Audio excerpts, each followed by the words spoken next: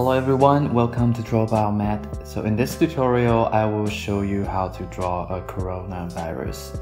So this will be a series of tutorials because the structure is quite complex. In this video, I will show you how to draw the spike protein. So without further ado, let's get into it. First, we need to create a triangle. So let's grab your start tool right here and double click on the canvas. You'll see in the panel there is an option called points, and if you choose 3 points and click OK, then you will get a triangle. So this will be the crown part of the spike. Okay, so let me resize it to the size of the spike in the example. Okay, to be a bit bigger. Then we need to make the stem. So let's go back to our rectangle tool, then draw a very thin rectangle. Okay. And select these two and let's align them properly to the center. Well, the next step is to combine these two with the Pathfinder tool right here, and if you cannot find it, you can go to Window, Pathfinder tool, and click on it, and you'll get this panel. And we will unite these two shapes into one. Once we have that done, let's pick up our direct selection tool, which can allow you to select individual points. So when you select these anchor points, you will see some of them have these circles. And these handles can help you to round the corners. This will be the essential function that we need to make these rounded, smooth. This will be the essential function to allow us to make these rounded grooves around the structure. First, let's round up the crown part. Nice and easy, and then let's smoothen the transition between the crown and the stem. Then, as you can see, your crown is almost ready. It is a little bit smaller than the example, so I will just size it up a little bit more. Well, it doesn't need to be exactly like the example. But if you really want it, you can just adjust it slightly by yourself. Okay. And then we will need to create this gradient to indicate the volume of the structure.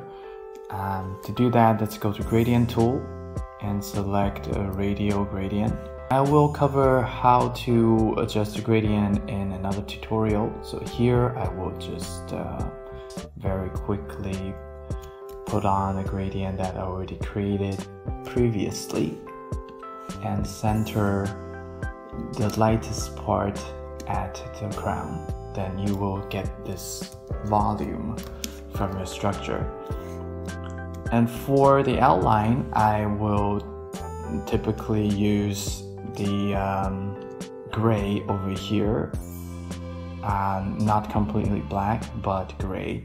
I will also cover that in a separate tutorial. Once your spike is ready, let's move it to where it should be on the virus.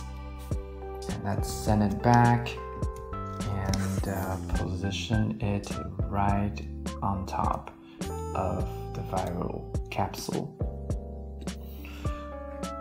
Okay, so that's one spike, and that's one spike ready, and we need 17 more. We have a function called the rotation tool over here. It is very handy when you need to create a repetitive pattern. Okay, so grab your rotation tool, and when you have that, you will see a blue target sign over here, and it indicates the rotation anchor. We want it to be at the center of the virus. To move that to the center, we need to hold on Alt and then click on the center. then you'll see the anchor is positioned at the center of the virus. Then you will have this window pop up. Here you can decide how many degrees you want to rotate your object. We want 18 spikes in total, and that will be 20-degree increments in the rotation while we're duplicating the spike.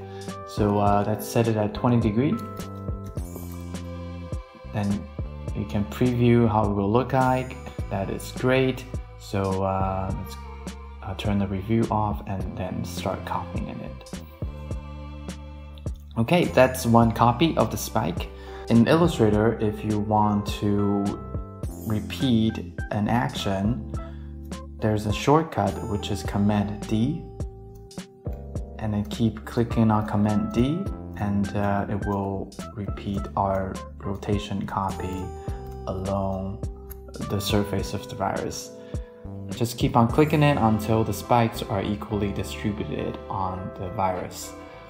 Yeah, so this is the part 1 for learning how to draw coronavirus. And if you want to follow on with the part 2 and part 3, and please make sure you subscribe to Draw Biomed, and I'll see you at the next tutorial.